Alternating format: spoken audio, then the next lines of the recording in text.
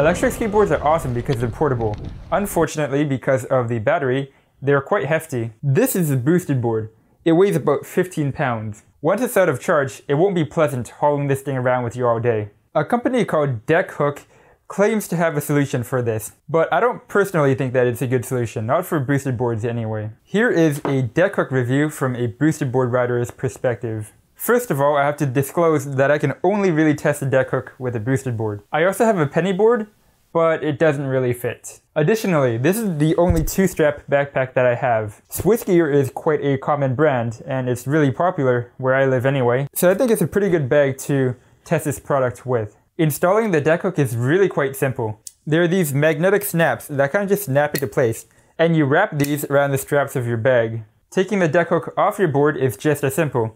You just push these downwards and they fall right out of place. Now, let's talk about actual use. At first, the Deck Hook is a seemingly well-built product, and I'm sure it actually is, but I have barely even tested this product. I haven't even left the house with it, and it already snapped apart. It can't handle the weight of a boosted board. This is outright false advertising. On the website, there's a picture of the Deck Hook being used with a boosted board. However, when it did work for the brief period amount of time that it did, the boosted board ended up being turned into a pendulum, a heavy pendulum. The board would swing and clash with the back of your legs or on your butt, depending on your height. It also crushes the contents of your bag.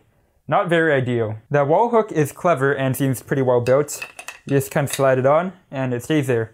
But there's a little bit of wiggle room here. Actually, you can rotate the entire thing. I didn't actually end up testing this or installing it in my house because I already have a mount of my own, and it was just a cheap guitar hook, which in my opinion secures my board even better than the Deck Hook could. The price for this product comes down to $25 in US. However, I was a super early bird backer, and they charged me $25 for shipping here to Canada. That's a 2 times increase on the price. The later backers didn't have to pay as much. So here's the verdict. If you ride an electric skateboard that's fairly heavy, don't buy this product. I think it might work quite well actually with a regular skateboard and a regular longboard, but it's not built for electric skateboards. The design itself just fundamentally doesn't work with the dimensions of something like a boosted board. To all you boosted board riders out there, I would pass on this product. Get the official boosted board backpack instead. That's it for this video. Thank you for watching, and I will see you in the next one.